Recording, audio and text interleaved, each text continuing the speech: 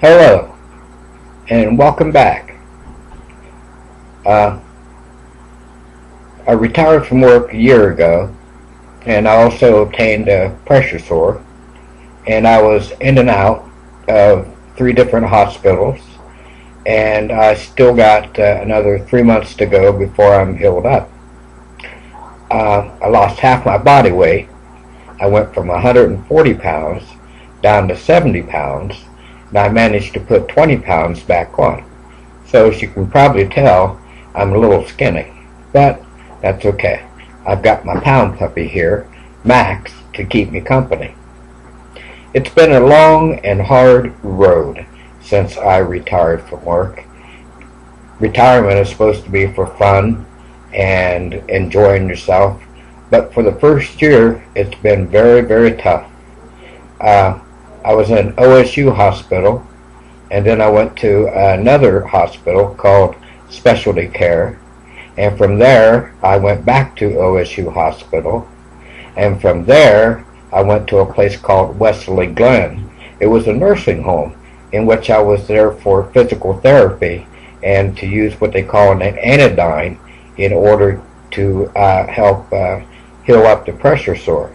I didn't think it was that bad. I obtained it. I retired from work on August 31st, and the same day I gave a fundraising speech for Creative Living, a place I used to live. I moved from there, but I'll get to that in just a few minutes. I moved out of there into a suburb, and which I like much, much better. I'm away from downtown, I'm away from the campus area, and I'm away from prying eyes. So, anyway, I was the youngest person in the nursing home, but I had to be there in order to come down from all the medication that I've been taking. I hadn't taken so much medication in all of my life, and in the last year I've taken many different type of drugs that put me into a coma for 2 weeks, and then when I woke up from the coma, I was able to blink my eyes to yes and no questions. And now that I'm down off all that medication, I can speak a little clearer. My body's becoming more attuned to this pressure sore. My van is in the shop getting some repairs done. As you can probably see from the video below, I got a new van. I like it very much, and I'll be driving and enjoying myself. I've on some new programs. I've got retirement benefits from the company that I worked for, and I'm also got Medicare and Medicaid spin down. So my income is fine. It's just that I've been in bed for the last 9 months and will be in bed for another 3 months trying to pick up weight and letting this pressure sore heal up. So attention all quads. I saw that from Chris Caldwell, and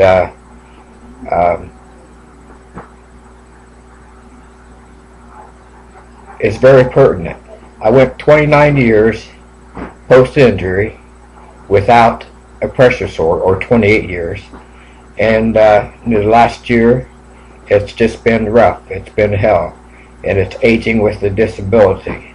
I've also been diagnosed with diabetes and high cholesterol, which I've had taken care of. I never thought I'd ever be in this condition, but it's a miracle that I've lived 29 years past my injury, and I feel good because I've taken care of myself, and to have this happen right as I was retiring from work was just an incredible thing. So again, as you can see, life's been rough for the last year, but I anticipate that I will be back up in another 3 months and running around, and I need to get out and do some things to enjoy myself. I've got a new van. Again, as I said, it's in the video prior to this one. And so aging with a disability is just not fun. Aging is not fun, but aging with a disability is even worse. So I grew myself a nice beard. It's got a little gray in it, which does show my age, even though a lot of people say I look younger. I don't feel younger. I feel older, but I guess that's just the way it is. So 29 and 29 makes 58. And I don't know how many more years I have to live. I didn't think I was going to survive this year, but I have, and I'm happy. My finances are in order. I've got the people to take care of me. I have no worries. I have a power of attorney that looks after my affairs, so all I have to do is heal. And life is just a bowl of cherries, as it were, for a crippled up man of my age and self-esteem, as it were. And people go, "You're such a strong individual. I could never do that." Well, you know, I have a hard time dealing with this. And I was reading Lucille Ball's sayings the other day, and she said, it's not, and I agree with what she said, it's not that I'm dealing with it, it's just that I'm brave. And being brave and handling this is what my life has come to. So, anyway, I wanted to put up a video so that people could see what I look like now. And hopefully I'll put on another 10 pounds or so. I'll never gain the weight back that I was, which is fine with me because I was a little too heavy anyways.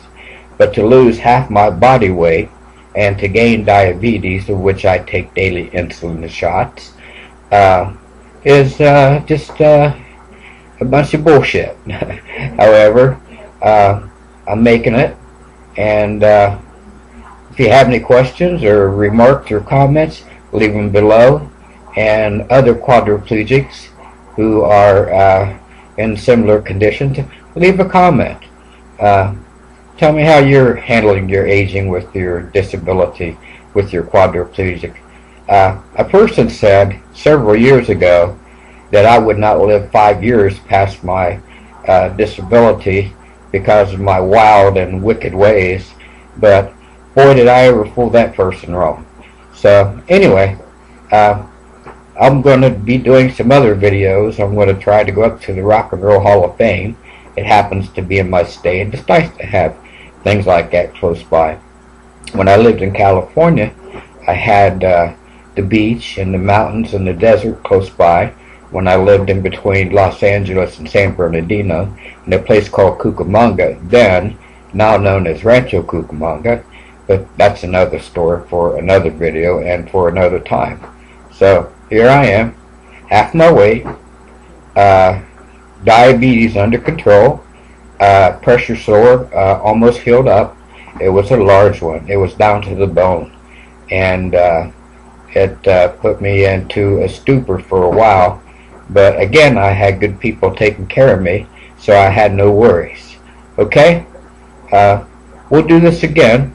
I just wanted to post a video up here because it's been a while, and some of the videos that I have been posting have been tape that I've had over the last couple of years.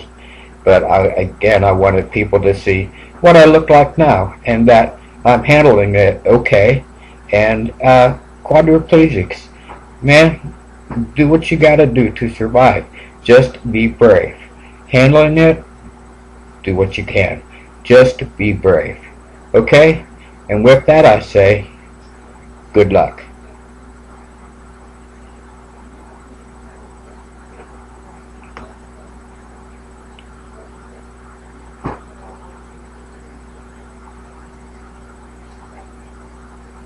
And stay sane.